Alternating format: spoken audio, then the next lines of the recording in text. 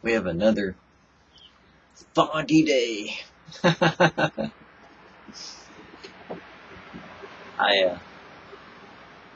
This foggy day has really been a moist, wet one, where everything has gotten coated with water. And I love the smell, and I love the chill. I don't know. It's kind of nice. I enjoy the times that I get a chance to kind of sit outside and think and recognize how far the Lord has brought me, from where I was to where I am. And kind of the process that you go through, day by day, when you walk with God, when you talk with Him, when you take the time, whether it be every day or once a week or twice a week or whatever in your schedule that you've started by setting a certain amount of time to be with God and then wound up hopefully expanding that. I remember, it's interesting is that the devotional today would be talking about Satan. And while that's a interesting topic, I think sometimes right now the world is into supernatural. They want to find Satan where he's not and put him where he isn't. And meanwhile, I think most of the time you find that the devil and his angels usually are just not even involved in most of what people call satanic is usually their own flesh. They have fallen for sometimes this power of inspiration, meaning that they're inspired to think a certain way, so they kind of take their eyes off of Jesus and they begin to focus in on unnatural things that aren't recorded in the scriptures, things that they ooh and ah about and their flesh feeds upon. And Satan doesn't have to do anything about that. I mean, he can just let you go on your own way. 9 times out of 10, as a matter of fact, I think nowadays that the modern man doesn't need to have this satanic attack. Most of the time, people blame the enemy of our soul for the works of the flesh that they're doing, that in reality it isn't Satan at all, but usually just their own flesh that needs to be crucified. Now in my life, to be fair,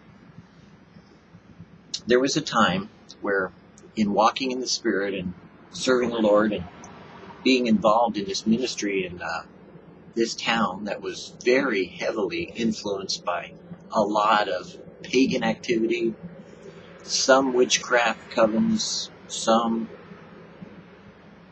you'd say carnality, I guess, but basically it was just kind of like not a good place to be. And maybe because of its long history and tradition, which went over 100 years, that there was some type of curse or some type of failing there, because one of the traditions that had been going on there when I arrived was that it used to be said about that town that it was where they buried pastors, or ministers, they used the word pastor, minister, or priest, because it was a town where it had become such a common thing that the ministers ran off with their secretaries. And, I didn't think much about it when I arrived there, but sure enough, one of the churches I went to, this great man of God ran off with the secretary. It's like, well, I'll be darned. What a surprise. And some of the things that I experienced there were definitely satanic, and, they involved, very interestingly, a Russian family and some other things that were involved in areas of ministry that I had never been involved in. And I saw very dramatically in my own personal life, satanic attacks and things that were definitely demonic. And I had seen those before, but, it was pretty simple to allow God to do what He does. Because, you see, a lot of times people like to take some powers that they don't have, take some authority they don't have that God hasn't given them, and try to cast out and do things that God never told them to do. Because when God does something, it's pretty simple. You just, God, take care of it, and God does it. If you want to raise someone from the dead, you just ask God to raise them from the dead, and they stand up. Jesus didn't do some, mystical gyrations and go through some magic formula. He just said, rise up. And they rose up. He didn't get through some holy, roller kind of jumping up and down, excited, work it up, and get the people all around so they could watch, kind of ministry. He just said, be healed. And they were healed. There are a few times where maybe he mixed some mud or something, and did some things, but those were just made perfect sense when you think about it. But I think there's a over tendency in the fundamentalist Christian, the Pentecostal Christian, and those that have been involved too long in the spiritual side that they forget that there's a practical side to their faith that needs to be dealt with, and that's their own flesh. And so, in dealing with the subjects of Satan, satanic, even possession, sometimes gifts of the Spirit, or casting out demons and things like that, don't overblow it. Don't exaggerate it, because if you blow your hot air into it, you're going to find that you're creating for yourself a pit that you'll fall into, a stumbling block that you'll yourself stumble on. Having a sister that had once been possessed, I am very familiar with what does and doesn't work. And me personally, no. There were times where she was possessed in my presence, and I didn't cast out a demon in her. When it happened, the person who did just simply said, in the name of Jesus, they cast out the demon and they were gone, poof. And even my sister was shocked, Now, obviously when I mentioned the word Jesus and when I shared love for her and I had these feelings of compassion for her, it was very antagonistic towards the spirit that was in her. And she was very violent about it. And that kind of is what you can tell a demonic activity, is that it's always violent. It's never calm. There's no peace. There's unrest. In other words, everything that you would say is a gift of the Spirit or a fruit of the Spirit, the opposite is true with satanic possession, because your body was never meant to inhabit demons, and your flesh was never meant to participate in spiritual warfare that's going on, all about us. Because spiritual warfare is for spiritual battles. You don't war against flesh and blood, but against principalities, powers, and spiritual wickedness in high places. The weapons of that kind of warfare are spiritual, not physical. So when you put something that's spiritual into something that's physical, there's a conflict. There's a violent reaction. It's kind of like putting two chemicals together that don't belong. They're like a catalyst. They explode or they resist each other. Like putting a north magnet and a south end of a magnet, and they just repel each other. That's the way it is kind of with Satan and with things that are led by the Spirit of God. They repel each other. And where there's light, darkness has to flee. So, in that, don't get so carried away, in thinking you see demonic activity. It's not as prevalent. Usually a person that's demonic, and that is happening a lot, well, they're violent. That's one big indicator. They're self-destructive. They usually will be antagonistic towards the name of Jesus. If it is, not that there's power in the name, but there is an antagonism against, sharing Jesus as he is. And it's not the Yeshua, Jesus controversy or contradiction that people want to say, well, use the Hebrew name, not the Gentile name or whatever, the Greek name. But Satan knows what you're talking about, and the demon does too, so it's kind of one of those things. And when you run into things that are demonic, usually it's to trip you up. It's to get you involved in it so that you take your eyes off of what you were supposed to do in the first place. when you're heading in one direction, even as the old prophet did to the young prophet, as is recorded in the Old Testament, God told the young prophet to go through the land and had a specific things that he told him to do. He said, don't stay in the land, don't sleep in the land, go straight through the land, and don't stop. Go straight through. And the old prophet came up to him and said, hey, the Lord came to me and told me that, you were tired and that you should come to my house and rest, and that you should spend the night, and that it'll be safe in my home. And so the young prophet did, and he came to his home, and the next morning he got up and left and got ate by a bear, torn up by a lion and ate by a bear. And the moral of the story, or the lesson we learn, is that you do what God tells you to do.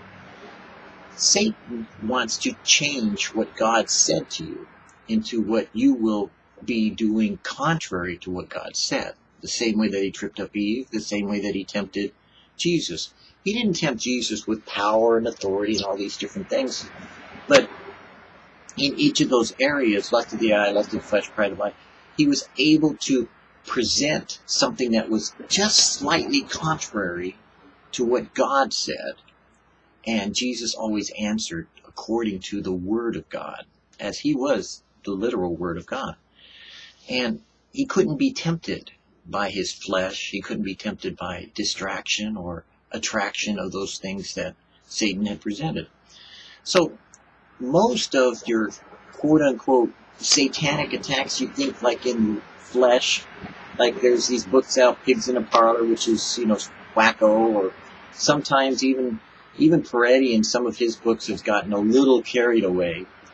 When it's your flesh that's involved, that's not satanic. I'm sorry. Your flesh has been dealt with, You need to crucify it. You need to fast and pray, and seek the Lord and build up your spirit inside, that God has placed the Holy Spirit in you so that you would yield your members, as the scripture says, to holiness and righteousness and doing the right thing. And then you'll find that your flesh can be set aside and that you can live after the Spirit. But when you blame Satan for works of flesh that you're doing, that you did, that you weren't tempted by Satan, you were tempted by your own flesh, and you gave into your own lusts. That's just the world system that Satan may have started to provide an environment for you to trip up. It's kind of like this. If you walk into a minefield, you're probably going to get blown up. So if there's a sign that says, don't go into the minefield, God, why are you in the minefield? In other words, he didn't tell you to go there, so now that you're in it, what are you going to do about it? You're probably going to get blown up, because he didn't tell you to go there in the first place. That's the point.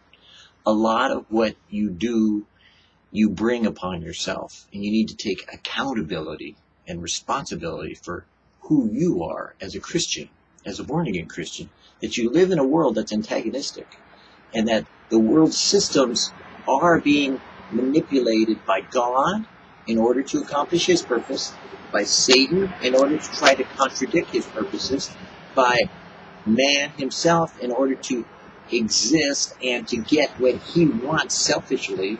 And so you have these three contrary forces at work that, even though they look like they don't seem to work out, God still has that master plan that's going to be accomplished. And we, if we trust in him with all our heart, and not into our own understanding, but in all our ways acknowledge him, let him direct our path, in that fivefold way, we will find how to walk through this world in righteousness and holiness, and learn to love the Lord our God with all our heart, soul, mind, and strength, and not get distracted by the world, for one, Satan, for two, and then our own flesh, for three, because they are working against us at times. And it's kind of like the weather, If you get wet, you're liable to catch cold. It just makes perfect sense. So, you should always seek the Lord on every aspect of life, but don't blame other things that God has said exist on what may be your putting yourself in jeopardy about. Don't get rattled. Just think of him who endured from sinners such grievous opposition and bitter hostility against himself. Reckon up and consider it all in comparison with your trials, so that you may not grow weary or exhausted, losing heart and relaxing and fainting in your minds. Hebrews 12:3. We do have authority over the devil, but that doesn't mean he will never come against us. Resisting the devil doesn't rid us of the problem. Rather, it rids of the source of the issue who caused the problem to come at us in the first place. The problem will still be a challenge for you to participate in or not be participant of. But standing in the faith of God's promises while we are waiting for God to do something keeps us from acting like the devil ourselves. Because you see, Peter, in listening to what Jesus was telling him, said, "No, Lord, you don't want to go to Jerusalem. Far be it from you to do something like that." And Jesus looked at him and said, "Get thee behind me, Satan." Now, it wasn't Peter that was Satan, but Peter was acting in the same manner as Satan by trying to distract Jesus, by caring about Jesus, by loving Jesus, by thinking he knew what was best for Jesus, by wanting to protect Jesus from what was waiting for him in Jerusalem, which was what Jesus just said: death, to be turned over, to be scourged, to be rejected of men. I mean, who else would not have said at the same time, "No, Lord, don't go there. Come on now. We've got a good thing going here. Let's witness to people. Let's do the right thing and not suffer persecution and tribulation." So that is one way in which the system of Peter's own understanding, his flesh, got in the way of what God wanted to do. And that's why a lot of times, even in the Pentecostal movement, when you hear these people say, "Devil, I command you in the name of Jesus to do this," or, to quit bugging me in these calories, or don't, tempt me, or whatever. 9 times out of 10, they're just talking about their own flesh. They don't know what they're talking about. It's innocent as they are, and as wonderful as they may be in other areas. In some areas, they're just a little exaggeration, a little giving credit where credit isn't due. It isn't the devil that causes you to do half of what you do. 90% of what you do is your own flesh. Trust me. Satan is one angel, and you're not that important. Sorry. Don't get rattled about the devil. If he causes problems for you today, just forget it. I'm not staying hurt. I'm not staying bitter. I'm not staying wounded. I'm not staying angry. My trust is in the Lord. I'm a Christian. Watch me and be happy. In other words, angels watch to see how you will act and how you react according to the grace that you've been given, because angels haven't been given grace. They've been given mercy in some ways. They've been given God's own direction for what he wants it to do, and they've been, the fallen angels, cast out from God's presence for what they have done. So angels look at what we are doing in God's example of grace and salvation, pondering the things of man and how we react to them. So we set an example not only to the angels in heaven, but the fallen angels likewise, to demonstrate the obedience to our Lord and Savior Jesus, who protects us from all these onslaughts of the enemy. Oh, sure, there's thoughts that come along at peculiar times that may be principality directive, meaning like you're living in some kind of area where you can feel this oppression because there's so many people. It's kind of like this. Here's what a principality is when it comes to demonic activity. A principality is like walking into a crack house. If you walk into a crack house, you know what it feels like. It doesn't feel good. There's something in the air, and it ain't crack. So if you walk into a crack house, you know what it's like. But you can put that into another perspective also. Now, here's the difference between a crack house, which is of the flesh because it was started by the enemy, but it's not demonic, but it's a principality. It's kind of like something that's set up.